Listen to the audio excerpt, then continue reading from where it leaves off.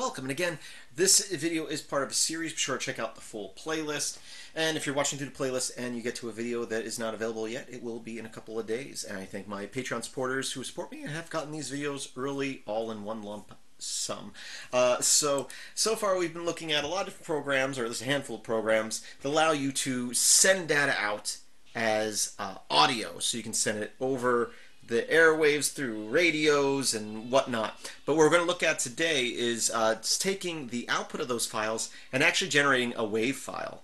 So what we're going to do is we're going to take our example text again here, which is just some addresses I grabbed offline, so I can cut out that file. You know, it's about 30 addresses here.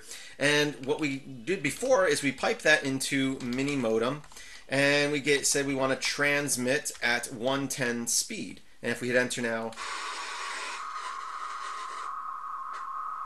it starts playing the audio for that can be decoded by another machine.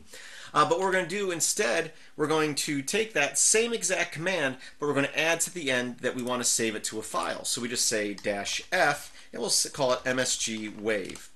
There we go, all on one line there. So now that we do have that, we can go ahead and hit enter, and it takes no time at all. Boom, it threw it into a WAV file.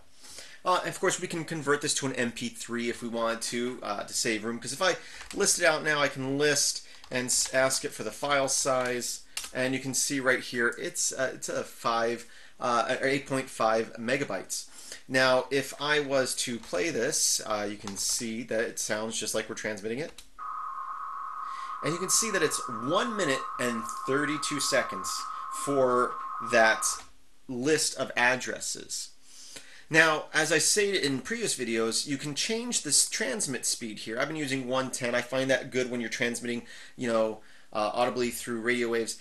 But faster you go, the more likely you are to lose some information when you're trying to transmit it. But in reality, you can go a lot faster if you don't have, static and issues you might have when you're going across the radio.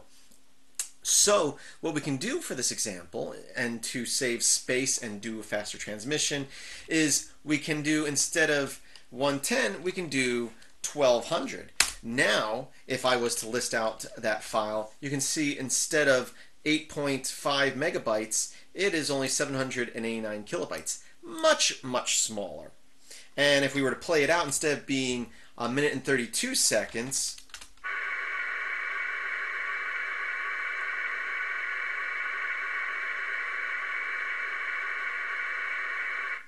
we only have 8 seconds. And again, if I was to transmit that over the radio, it might not come through properly at the other end. But if I had this audio file already, I can now decode it.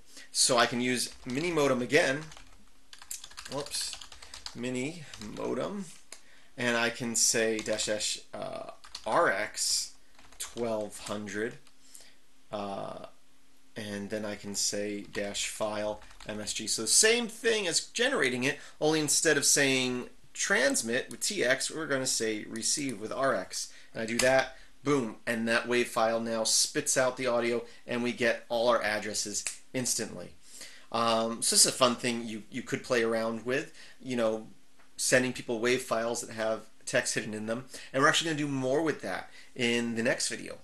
So I do thank you for watching. I hope that you watch the full playlist, check it out, and visit my website, filmsbychris.com. That's just Chris with a K. If you like these videos, be sure to subscribe, like, share, comment.